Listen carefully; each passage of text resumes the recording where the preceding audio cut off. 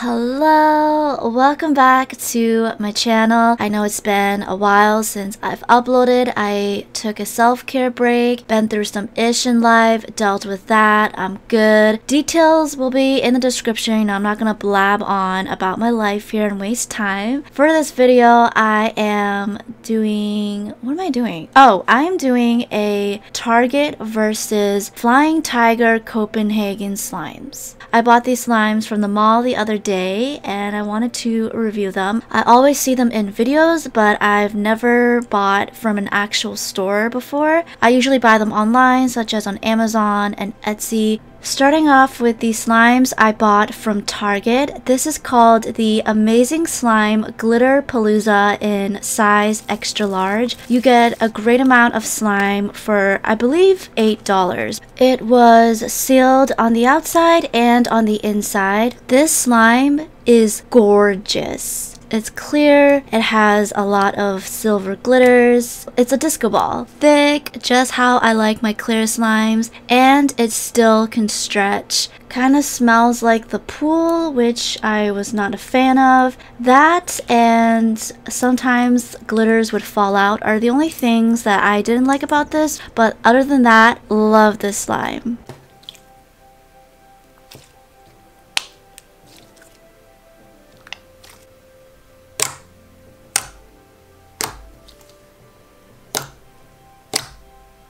This one is called Scented Fluffy Clouds Melon Mania from Compound Kings. This was covered on the outside. On the label, it states that includes a surprise charm, and it did. It is a green strawberry, which is not realistic, but it's still adorable. By the way, if I don't list the price for a particular slime, it's because I don't remember it. I lost the receipts. On the label, it says that it's scented, which it is. It has a strong cucumber melon scent. Smells really good. This is a decent store-bought cloud slime. It made effortless, easy drizzles. It's on the drier side. The only issue I had was that it had a lot more fallout than usual.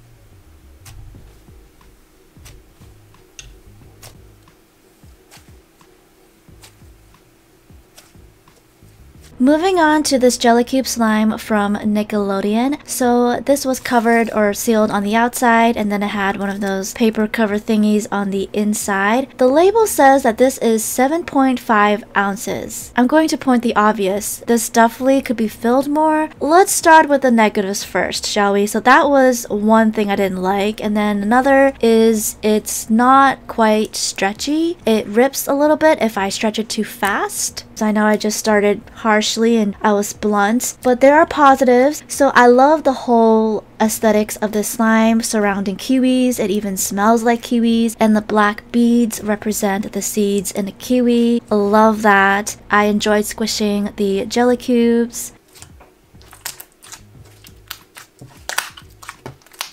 So I bought this slime for fun, but I still wanted to show you guys. This is a liquid metal slime. So it's like a metallic pearl, watery, jiggly slimes, those barrel O slimes. Some people don't like these slimes. I personally like them. I think they're fun and cool to look at when it jiggles, even though you can't exactly poke it. Now onto the slimes I bought from Flying Tiger Copenhagen. That is a long name. I'm just going to refer as Flying Tiger. So this is a new store that opened in my mall and I was curious, so I checked it out, and they have some cool things such as stationery, slime, of course, like toys, little knickknacks. Not sponsored, by the way. I was genuinely curious. I looked the store up and they originated from Denmark, so that is fascinating. This is one of the slimes that I bought from the store. I'm not sure how many ounces this is because the packaging didn't specify that, but I do have the receipt so I know the prices. This was $3. It's quite a small slime, but it's still playable. It advertised as a stretchy slime, which yes, indeed it is. It kind of smells like lotion. The only issue I had was sometimes the glitters would go on your hands.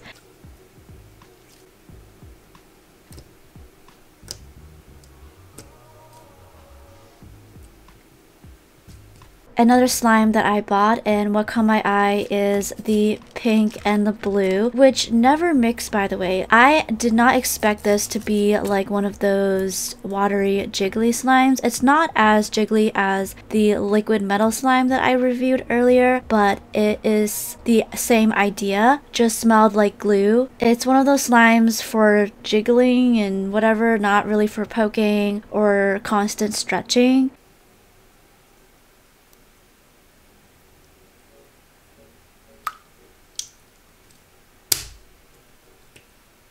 I had to buy this because I've never seen slime packaged like this. It reminds me of how putties are stored. So the label says that this is a foam slime. Unfortunately, that is not the case here. This is straight up clay, not slime. I didn't really enjoy the scent either. It smells like vinegar. I don't quite understand the foam slime aspect.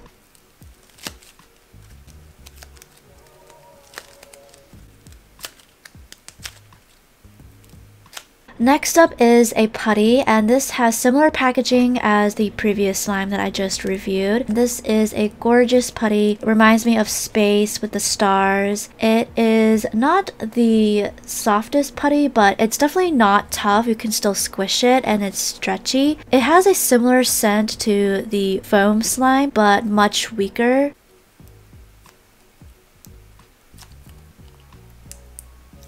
Lastly, I bought this entire set of, I wasn't sure if it was slime. It looked like foam, but it advertised as pearl clay, but nothing was really pearl about it or metallic. I'm assuming that's what they meant by pearl. Each container is 1.5 fluid ounces. I come to find out that yes, this is foam. It was sticky upon opening it, so I had to activate it. It's not the stretchiest thing in the world, but that's because there's a lot of beads compact together. It's really crunchy. The set came with red, white, blue, yellow, and black floams, and all of the colors are so vibrant. Well, except for the white one. Also, some of these floams had some glitters. I'm going to speak on all of the floams. All of them were sticky and had to be activated. Some of them would stretch and then rip, and some of them would just straight up rip. And they don't really smell like anything. Yeah, I don't really understand the pearl clay part, but I do think that this set is a good price because you get 5 floams for $7.